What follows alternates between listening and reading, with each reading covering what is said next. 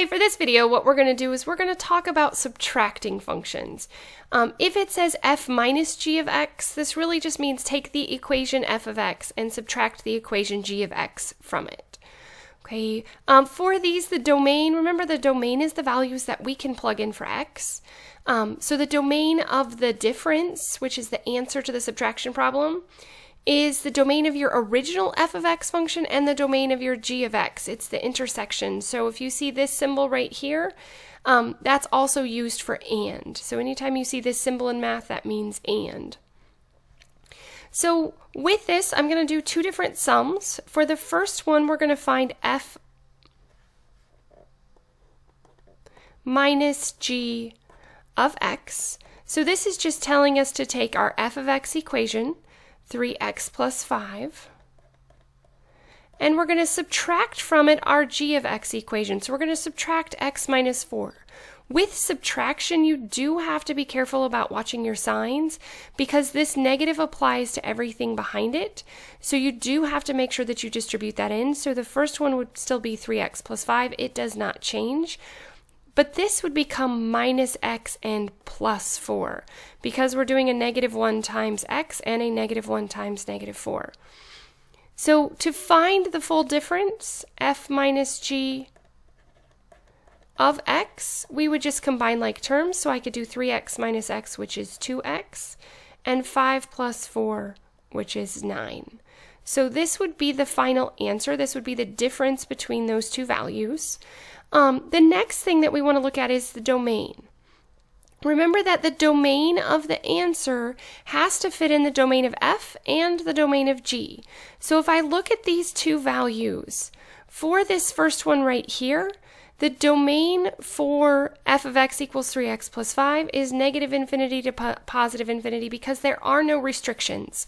As far as the domain goes, you always start with negative infinity to positive infinity.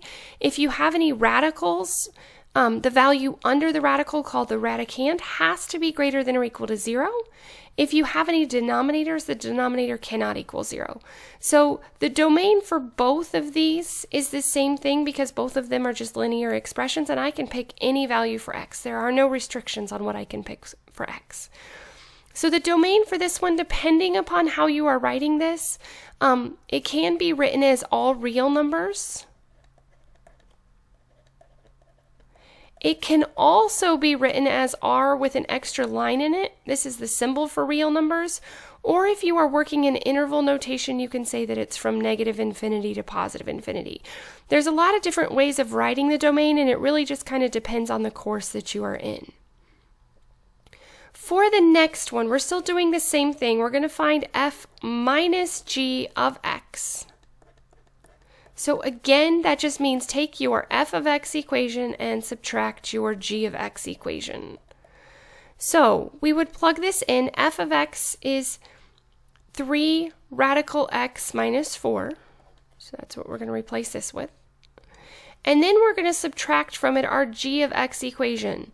So we would have 5 minus the square root of x minus 1. Okay, again, pay very, very close attention to your signs. Remember that we do have to distribute this in. So we would have 3 radical x minus 4 minus 5 plus the square root of x minus 1. We don't distribute it inside of the radical, just to the outside, so a negative times a negative does give us a positive. We would then go through and combine any like terms that we can for our final answer. So we would say that f minus g of x is equal to, I don't have any other like terms, so I would just leave it as 3 radical x. If you wanted to, you could write your next radical term.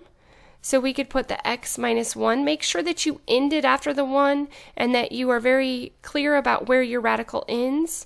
And then the only thing that we can combine is the negative 4 and negative 5, which would give us negative 9. So this would be our final answer. Remember, the domain for this is all values in the domain of f and all values in the domain of g. So for this one, our domain is the radicand, this part right here, because we're only looking for real numbers, okay? The square root of a negative, remember, gives us an imaginary, and we're just looking for real solutions. So to take this, it has to be greater than or equal to 0. So for this, x would have to be greater than or equal to 0. The domain for this one is x has to be greater than or equal to 1, because if I plug in 1, 1 minus 1 would give me 0. So our domain of our difference is the intersection of those two. So I don't have to write x is greater than 0 and x is greater than or equal to 1, because what happens here is we already have this part, the domain x is greater than or equal to 1, and anything that is greater than or equal to 1 is also going to be greater than or equal to 0. So we would just write this part right here. So in set notation, we would say x such that x is greater than or equal to 1, because all values that are greater than or equal to 1 are also greater than or equal to 0. If you wanted to, again, this is set notation, so if it asks for set notation, this is the notation that you would use. If it asks for interval notation, you would say from 1 to positive infinity. So this would be the interval notation.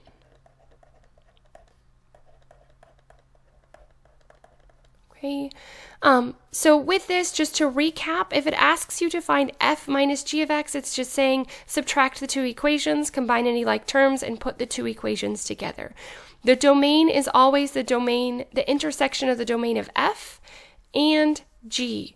And you don't have to have, it could say h minus f, and one of the equations could be labeled as h instead of f or g. We could do g minus f. You always do the same thing. It's just a matter of you just take whatever's first and subtract whatever's second. As always, thanks for watching. If you have any questions or other topics you need me to cover, please let me know.